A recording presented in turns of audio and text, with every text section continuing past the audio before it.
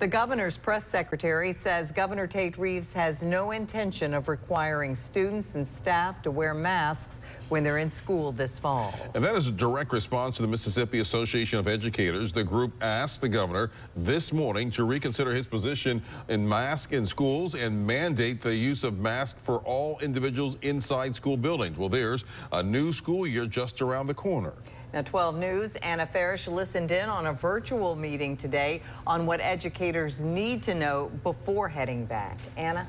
Well, Melanie, Byron, the Mississippi Association of Educators partnered with State Health Officer Dr. Thomas Dobbs and State Epidemiologist Dr. Paul Byers and gave teachers and educators a chance to ask questions about what this upcoming school year is going to look like and give the public some health recommendations how to keep people safe.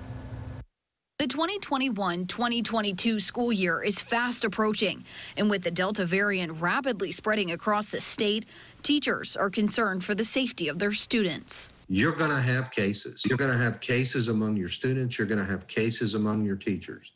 You're going to see outbreaks. State epidemiologist Dr. Paul Byers and State Health Officer Dr. Thomas Dobbs say when it comes to safety guidelines in schools, they mirror what the CDC suggests, but they say you can also take some extra precautions. You know, the vaccination is really going to be the key for us moving forward. We're not mandating vaccination for school-age kids. We're not mandating vaccination for teachers in the schools, but we do feel like that I think it's incumbent upon us to make that recommendation that everybody who is eligible, 12 and older, do get an appropriate vaccine. Other recommendations include rapid testing once a week for those unvaccinated, asymptomatic students and teachers. Indoors, unvaccinated people should wear masks at all times.